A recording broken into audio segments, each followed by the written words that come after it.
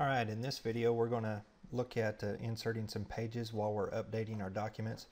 In this particular instance, the architect didn't add anything onto an existing page. He issued new sheets, and so we're going to bring that into our drawings. So first thing that we're going to do is open up the drawings that we're going to be inserting everything into. I've got it filed under my contract documents, my live documents, and it's going to be the architectural sheet.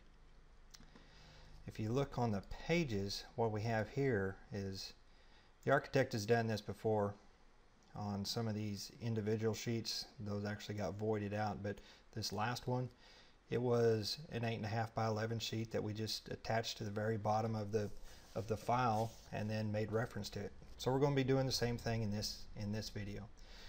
They've added 2 more sheets, so let's just, for simplicity's sake, let's open those 2 sheets. It's under the contract documents, and they've issued it electronically for us, so that's pretty good.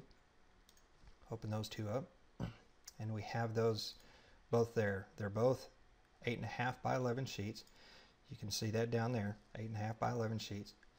So the easiest way to do it, there's probably 2 ways that you can do it. You could do it, from the pages sheet. You can right click and then click copy pages. Come to your architectural sheet, try to get down there toward the bottom, right click again, and then hit paste page, and it should drop it in there, right there. An easier way to do that, let's go ahead and delete that. An easier way to do that is in the file that we want to be in the architectural, just right click somewhere in that vicinity, click insert pages, and since we have those 2 files open, just click add open files, and it'll put it in the order. You can adjust the order if you want the first one or second one. Go over here to where you want it after or before, so you can tell it what page you want it. So I want it after the last page. Leave that checked. Click OK, and it brings both of those files in. So there's a quick way that we got those in. Get rid of these. We don't need them anymore, so we just brought them in. Now we need to create our hyperlinks and make sure that the drawings are coming to it. If you notice these drawings, on this drawing or the next drawing, they're brand new sheets. There never was any sheet that we could have updated to.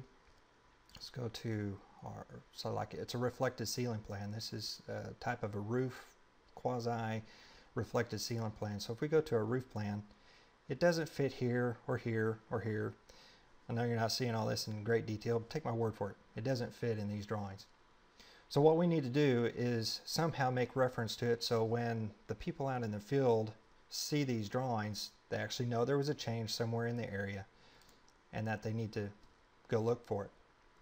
So in this one, what the architect did was they had to add a roof inside of our structure, because this turns out to be a porous structure. They're adding a roof right inside here on top of this architectural feature. So the roofing is going to be inside there. I don't want to update anything in here because there's a call-out button that takes us to a closer detail, which is this one. So I want to update it here. The thing with this is there's really no good cut and paste method that we want to put on this one, because the sheets that they issued were a reflected ceiling plan, or a roof plan if you will. So the only thing that we want to do on this is try to copy this format that we did before. We had this as an update, we just did a call out, and then we did a hyperlink to it. So let's do the same thing with those 2 new sheets that we just added. Let's go over here to our cloud, bring it in, drop it in. Let's keep it as green, because if we keep everything as red, it'll become confusing what was really added, what wasn't. So we're going to keep that one green. And hey, let's just use something that we've already done before. Grab that, bring it up here, point to it, zoom in. Let's change our description. It was PR number 11, and it was roofing. Okay, so there we go. Now we've just updated this sheet. Let's create a hyperlink to point us back to that sheet. Go over here to the hyperlink button. Just go over the whole thing. And then we want to take it to a page. If we remember, that was the last pages, I believe it was 16. So we want this one to be page 17. Click OK. It'll go to full sheet. Now let's test it. Let's hit the escape key and let's test it. number 18, there we go, page number 17, and here's where we're at. So that took us to page sheet 18. Now let's make sure that these are updated. Normally, since they're on the same sheet, we wouldn't really have to hyperlink this to here because this is the detail that it's referring to. But it's always nice to, if we have a call out for the superintendents out in the field, to know that if there's a hyperlink call out, it's going to go somewhere. So let's go ahead and let's just do that. Let's create a hyperlink. Let's see, and right here, click on that. Let's give it a, let's get a rectangle that we're going to do. All right, and then let's just say that that's okay. Let's hit escape. Let's try it. There, it went. Okay, hit our back button.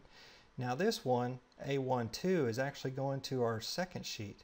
If we come here, it's going to this detail. So let's create that hyperlink. But let's create that hyperlink in a little different way. Let's go back to our sheet that we had. Click on our links, and then click and add place. So this is going to ask us for the same thing. Let's call this PR011-2A-2. Oops. A2. Let's call it that. Let's get a rectangle. Let's grab it. There we go. So now let's go back to the sheet that we were before, and let's create another hyperlink to that. So there we go. We want to send it to a place, and that was PR11A2. Click OK. There we go. Hit escape. And there, we're pointing to that sheet. So that's a quick and easy way to do it. If you have any other questions, we'll try to address them in any upcoming videos. Thanks.